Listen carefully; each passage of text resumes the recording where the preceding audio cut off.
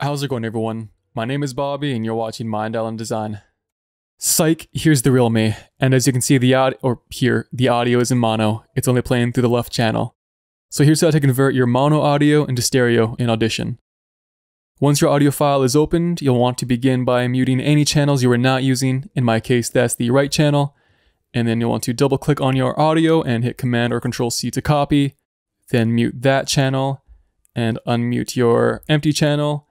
Then just hit Command or Control V to paste and unmute both channels. So just like that, you've converted your mono audio into stereo.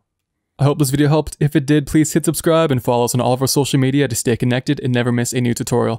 Thanks for watching, and I'll see you in the next video.